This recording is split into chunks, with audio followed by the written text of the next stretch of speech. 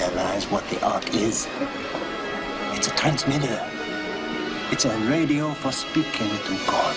An army which carries the ARK. Oh, you remember that well, right? Indiana Jones, Raiders of the Lost Ark, the Ark of the Covenant. They found it, but in our morning passport, Nadia Vilcek has found it as well.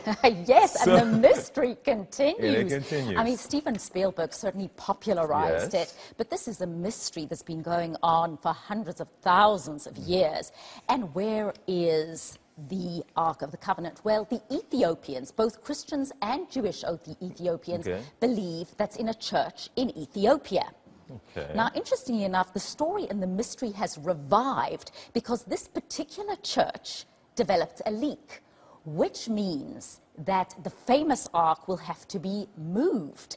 Now, why this is a problem is that the only person who can actually watch it is one guardian. He is the only person who is allowed to see this Ark of the Covenant. Let me make sure I got this right. They sprung a leak, so they need to do some repairs. It needs to be moved. And he can't move it alone. So it may be the first time in thousands of years that people get to see it. Okay, are we sure it's there, or they've been playing a hoax on us for years? What popular belief is that there is some ancient relic there, and that they really believe it is the Ark. But Jews believe that it's in the tunnels under the temple in Jerusalem, and there's even some belief that it's in Jordan on the top of Mount Nebo. So it really is one of those great mysteries. But you have to believe that the Ethiopians certainly believe this is it, and they treat it as the most sacred relic in the world. So what are they going to do?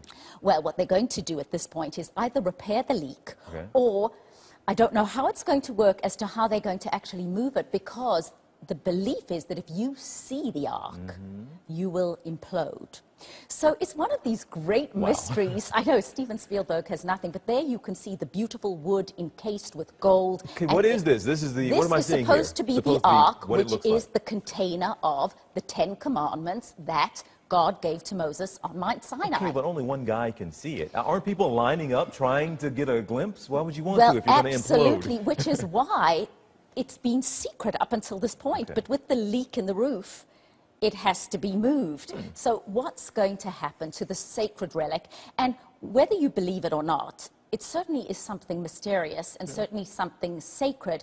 And maybe not in our entire lifetime will we ever know where the real Ark of the Covenant is. But we live by those laws, don't we, TJ? Don't we, though? All right. You know, what's their timeline before I let you go here for when they're going to fix the leak, or when might we have It's happening over the next... because it only happened at the end of last week that the leak arose. So what's going to happen? We'll be following closely. Seeing the 10 Commandments have quite a lot of power over our lives, don't they? Nadia Vilcek with another great morning passport. Thank you so much.